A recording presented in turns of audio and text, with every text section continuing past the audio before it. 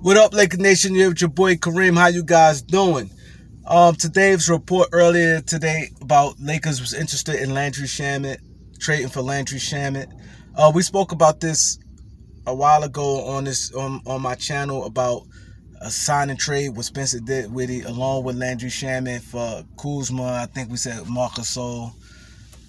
For Spencer did with it to get the sign and trade. How I feel about that as a backup point guard, I has no issue with it. As a for the 22nd pick, I won't do it. I pass. I think the Lakers will pass too. I'm thinking that it's more of a pick swap because the Nets have the 27th pick. I'm thinking more of a Landry with the 27 with a pick swap with it. That's the only thing I could pretty much think of. But I want to talk about Trevor Lane and Ron Gutterman real quick. More so Ron Gutterman.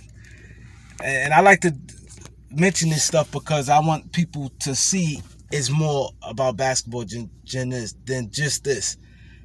He said, it's amazing how Landry Shamet been on 4 teams in four years. Like he's that good of a player. Like I said, I wouldn't mind having him as a backup point guard. And it's saying that he's a good fallback plan for Buddy Hield. No, he's not. Buddy Hield much better than him. And we looking at Buddy Hield as far as trading him for some real assets with Kuzma, KCP, or Montrez or whatever. That is more. I look at that more as a small deal. But like I said, these guys, it's becoming a joke because first thing he come out his mouth is, "Oh, look how his 3-point shooting." But what did he do in the playoffs? Like, see, and if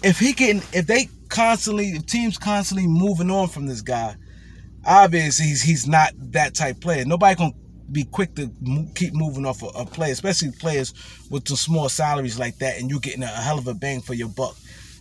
And that should show something right there. Stop just looking at, oh, somebody's shooting percentage and that's what it is. You got to stop looking at that. You know what I mean? And look at the whole landscape of a person's game and different things like that.